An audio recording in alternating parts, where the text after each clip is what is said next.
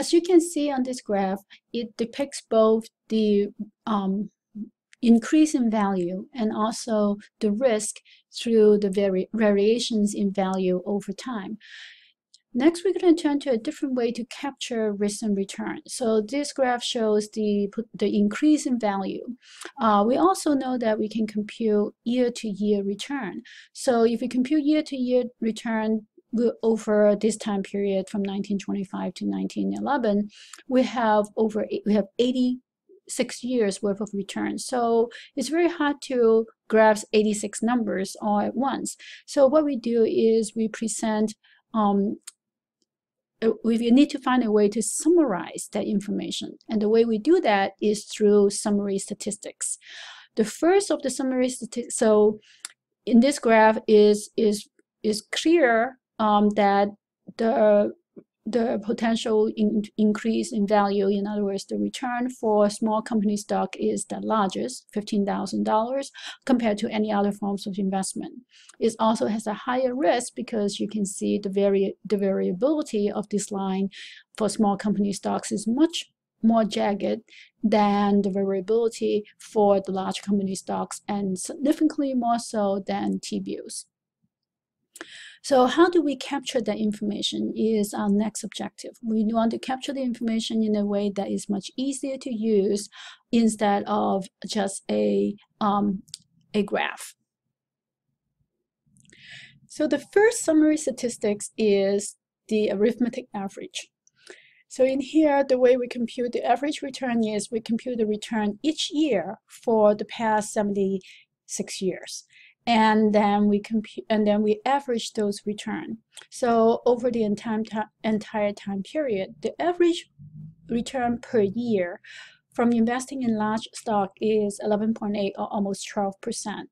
For small stock is 16.5%. This is corporate bond, government bond, and T-bill, which is the short-term investment of 3 months to 9 months or a year, is 3.6%. So this is actually consistent with what we have seen in the graph as well, that the highest return is from investing in small stock, and followed by large stocks, followed by bonds, and then the short-term instrument is give you the lowest return. In fact, it actually just keep up with inflation. So investing in the low-risk investment of US T-bill is still better than putting your money under the mattress, because if you put your money under the mattress, your money will lose its purchasing power because inflation is 3.1%. If you invest in US T-bill, at least you're keeping up with inflation. Now that we have information about return, we want to then also capture the risk of the element of risk. So in order to, one way to look at return versus risk is to look at, to contrast how much you get from investing in something that is risky versus if you invest in something that is safe. As we said earlier, that putting your money under the mattress is actually not very safe because of inflation. If you put your money under the mattress, you're going to guarantee to lose because inflation is almost on average 3%. It has been lower in recent years, but it's still positive. So a guaranteed loss is not a very good thing. So what we want to do is look at, if you don't put your money under the mattress, what is the next safest investment you can get? Ideally, we want to find something that is truly risk-free, but that does not exist. The safest investment that we have encountered is the US T-bill. So what we oftentimes do is we use the US T-bill as a proxy for the risk-free rate. So once we have a proxy for the risk-free return, then we can look at our relative return, meaning how much more we are getting over and above this baseline. So again, the risk-free return is a baseline that we want to use as a comparison to higher risk investments. We call that extra return that we get from investing in risky investment risk premium. So we can compute risk premium us the difference between the return we get on those risky risky investments compared to the risk-free rate. So RF here stands for risk-free rate.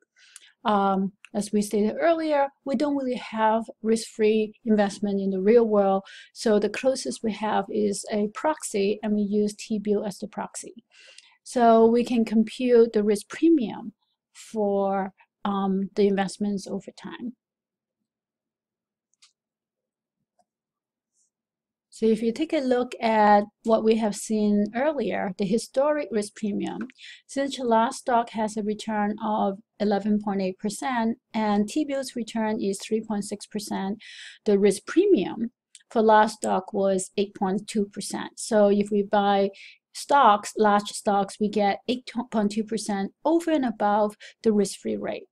The same is true for the small stock. Again, we are always comparing it to the risk-free return. So this is the risk premium for small stock is 12.9%.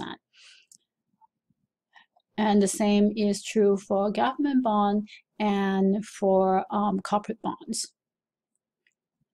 So now let's think about, well, why would different investment have different risk premium? At the very beginning, we said that there has to be a trade-off. There's a trade-off between risk and return. So what we already saw in the graph that small stock has the highest risk and give us the highest return and the highest risk premium. And government bond has relatively lower risk and it gives us a lower return and a lower risk premium. Next step is to capture the risk component of our return. The sample statistics that we use to capture risk is standard deviation. And in order to compute standard deviation, we first have to compute variance. Those two sample statistics, standard deviation and variance, measure the volatility of the asset return. So this is a quantitative way to capture risk as an alternative to looking at how much the line varies or how jagged the line is on a graph. So the greater the volatility, the larger the standard deviation, the larger the variance, the greater the risk or uncertainty associated with the investment. So in order to compute variance and standard deviation, we need the following. We need the arithmetic average. So an arithmetic average is simply the sum of all the annual returns divided by the number of observations, and also the variance. So this is a symbol for variance. The variance is defined as the deviation or the square deviation. So we take the return for each year, subtract the average from that year's return, square that deviation. And we add up all these square deviation and we divide it by not just the number of observations, but the number of observations subtracted by 1. The reason we have to subtract 1 is because this is a sample variance, and we have used up 1 degree of freedom when we compute the arithmetic average. And then the last step is to compute the standard deviation. The standard deviation is just the square root of the variance. We're going to go over an example. And in the example, we're going to compute the arithmetic average, the variance, and the standard deviation. In this example, we have 3 years worth of return. So in the first step, we're going to compute the arithmetic average. So to compute the arithmetic average, we'll add up the numbers. So we'll add 8% plus negative 6% plus 10%. So that gives us 12%. And we need to divide that by the number of observations. And we have 3 years, so we'll divide that by 3, and that will give us our average. So our arithmetic average is the sum of 0.08 minus 0.06 plus 0.1 divided by 3. That is the total in the top is 0.12 divided by 3 is 0.04. So our arithmetic average is 4%. Now that we have our arithmetic average, next we can compute these variance. To compute the variance, we have to compute the deviation for each year and then square that deviation and add up the total. So let me go over step by step, how do we get that? So we have to start 1 year at a time. So let's start with year 1. Year 1, our return is 8%. So we have 8%. We have to subtract the average. The average is 4%. And then we square this difference. So this is the square, this is called the deviation, and we square the deviation. Next, we move on to year 2. Year 2, our return is negative 6%. So that's minus 0.06. And we subtract from it our average, which is 0.04. And once again, we square this difference. And then lastly, in year 3, the return is 10%. So we take 10%, subtract once again the average, which is 4%, and we square this difference. So we have all 3 years. Now we have to divide this by not 3, but 3 minus 1. So we have to divide this by 2. So the numerator turns out to be 0.0152, and the numerator, of course, is 2. So our variance is 0.0076. And the standard deviation is simply the square root of the variance. So to compute the standard deviation, we take the variance or the square root of the variance. And that turns out to be 0.0872. So our standard deviation is 8.72%. And here I want to point out something important. When we are computing the average, so this is the average return of the mean return, we can express that number as a percentage. So the average return for this stock over the 3 years is 4%. The standard deviation can also be expressed as a percentage. The standard deviation for this stock is 8.72%. The variance, however, is not a percentage, so you cannot convert the variance into a percentage.